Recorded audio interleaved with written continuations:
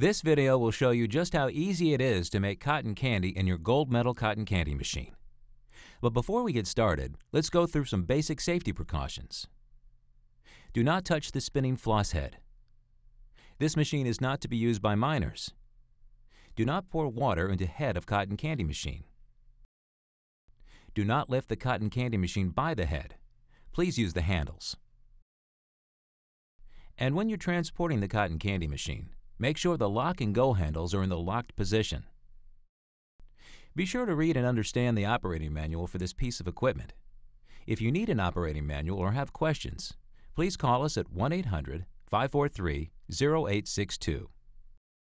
The supplies you'll be using include Gold Medal floss sugar, floss cones, floss bags, or candy fluff containers. Now let's get started. First, rotate both lock and go handles to the vertical position.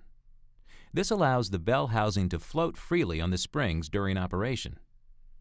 Then install the Whirl Grip Floss stabilizers on the floss pan, making sure you have adequate spacing between each clip. 6 to 8 inches is usually sufficient.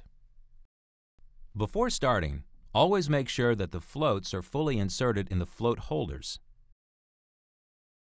Next, put the double bubble on and pour sugar into the spinner head.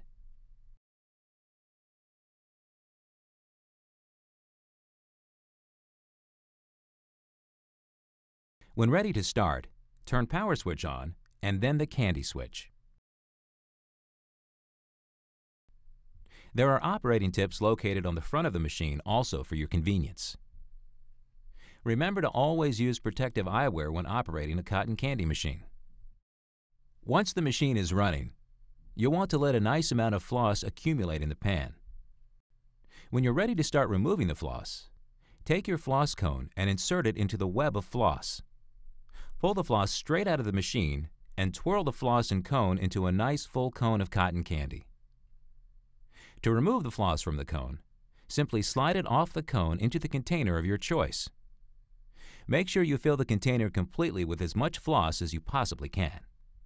The most common ways of packaging cotton candy are with candy fluff tubs or cotton candy bags. Bags are just as easy to use as tubs, and remember to really stuff the bags. When you're done making cotton candy, turn the candy switch off. When head completely stops, turn the power switch off. To clean the unit, simply follow the numbered steps outlined in the owner's manual. Cleanup is really easy. Simply remove the double bubble and pan. Take them to a sink or a hose and rinse them out. Cotton candy is only sugar, so it dissolves easily in water. If you have any questions or concerns about your machine, we can be reached by phone, fax, or email. Thank you, and enjoy your cotton candy machine.